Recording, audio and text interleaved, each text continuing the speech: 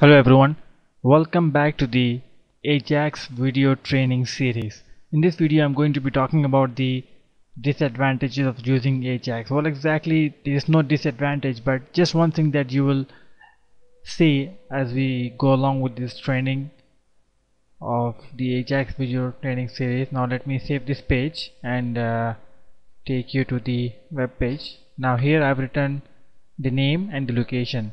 Let's say I will write here, and then I will hit on the OK button, and then it took some time. Did you notice it took some time, and then it came back with the name which I just entered. Now I will enter a different name, let's say Ali, and then the name will be updated here.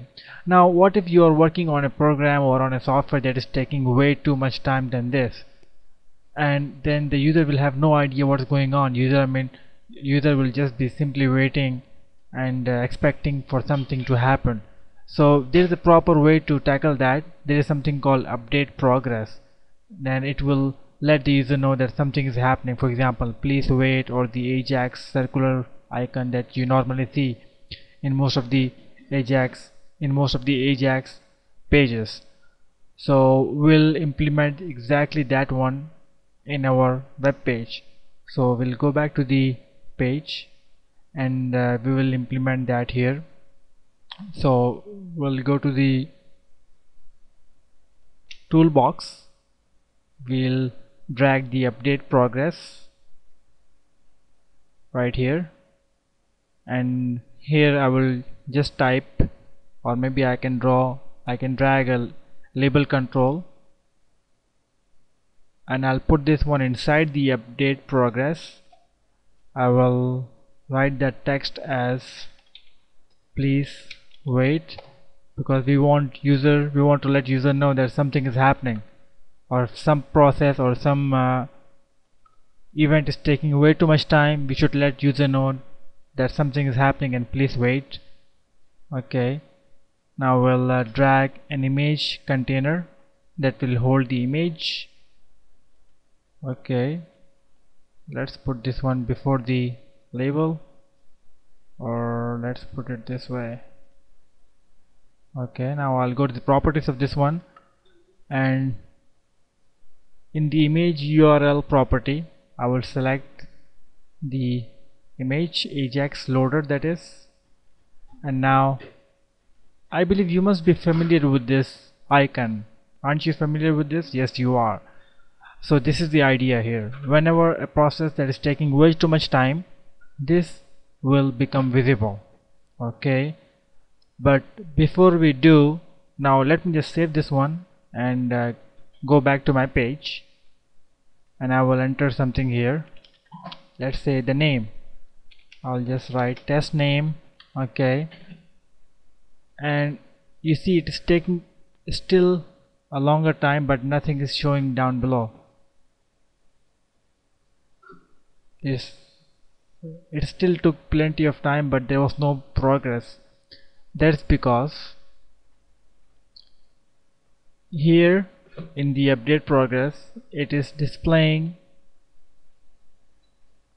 after 500 milliseconds. Okay, what I can do is that I can change 5 milliseconds. So I will save this one, and now I will go back to my page, and I will try to change the location here, and let's see what happens. Voila, we got that thing. Did you just see that?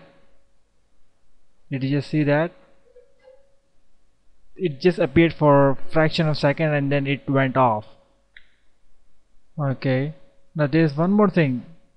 If you have multiple update panels, for example in our case we have an update panel named update panel 1, as you can see here, and you want to associate this update panel with this update progress. So in order to do that, what you can do is that go to associated update panel, select this one, save it, and then whenever something is happening or there's a process taking place, which is whenever there's a process or a lengthy process, this update progress will show up. This is very useful. For example, if you have multiple this is very useful for example, if you have multiple update panels and you want different update progresses to show up. So you can have multiple update progress and you can associate multiple as update progress with different update panels. I hope you got that right. Okay, so I want this one to appear in the center instead of being on the left hand side. What I can do is that I can have this one in my, I can enclose this one in the div tag.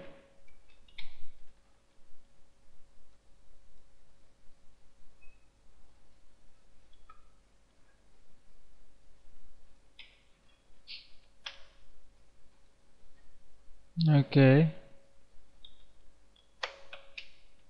I can have it, I can give it a class as, I have written a class actually for that. It's called update, yes, update progress test. Actually, if you go to the CSS file, in the CSS file I've defined this class, and actually how to write CSS codes I've made a different video for that, so do check that one out. So if I go to the CSS file, dot indicates that this is a class. So I've defined this class as text align in center and vertical align as middle. So this is just something that I've done and I've called that class here. Now I'll save this one and I'll go back to my page and I will hit enter. Okay, now I'll say set. Here I will write and I press the OK button, and then now it is appearing in the center. So that was it. So you saw what exactly we did. First of all, we the div class and then we defined this class in the CSS file. Well, that's how simple it is.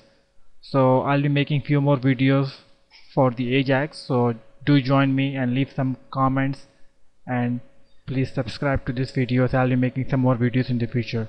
Thank you very much for watching this video.